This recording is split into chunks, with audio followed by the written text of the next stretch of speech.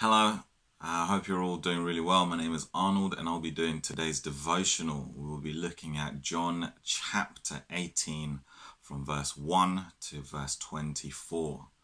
And we're going to have a little bit of a contrast between Jesus and Peter. Hopefully, this will come across as encouraging to a few people. In one part of this story, what's gone on is Jesus has actually just been carried by the Roman guards to the high priest, and they're planning his execution. Peter and John are following behind. Now, Jesus is with the high priest and he's being questioned. Peter is about to enter the courts of the high priest. In that particular moment, Peter denies Jesus. There was a girl who was guarding the door, and Peter denied Jesus when she asked him, "Wait, you're not one of his disciples, are you?" He said, "No." And now Jesus was being questioned about the things that he said. And he didn't deny the things that he said and was struck by it. He was hit. Somebody hit him because of the things that he said. Peter, in fear, rejected the calling of God for him in that particular moment, to be somebody who stands for God. We're called as Christians to not deny Jesus, but to accept him always, regardless of the situation. And Peter denied. And he denied because of fear. And the reward that he got was convenience. Things was convenient for him. Things was comfortable for him as well. And he was able to still enter the court. He was able to still do what he wanted to do. He had what seemed to be autonomy regardless.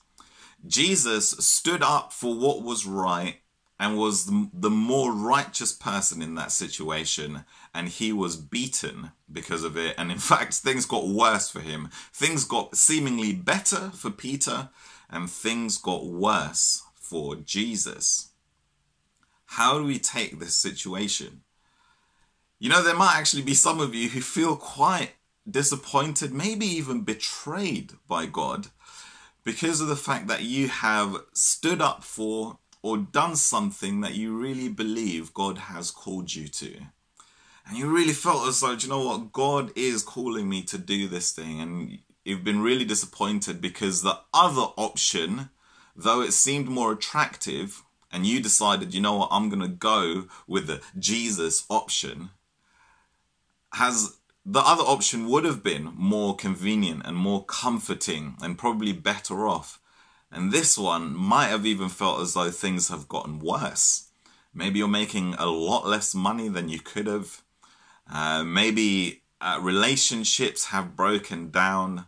Maybe things have been lost. I don't know what it is, honestly. And I can't even completely fully grasp what it might be, that the pain that you might be feeling.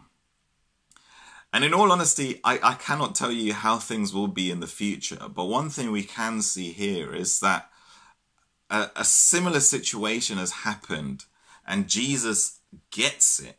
Jesus understands it. And it's not hidden from the Bible. Standing up for God can lead to uncomfortable, inconvenient, sometimes hurtful and painful consequences.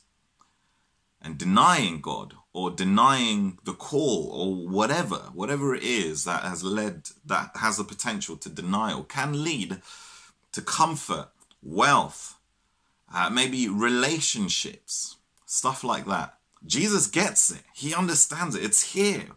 We can see it. The good thing is that the book of John doesn't have a full stop there and then you go on to the book of Acts. That's not what happens, thank God. The story continues. Things continue to get worse for Jesus.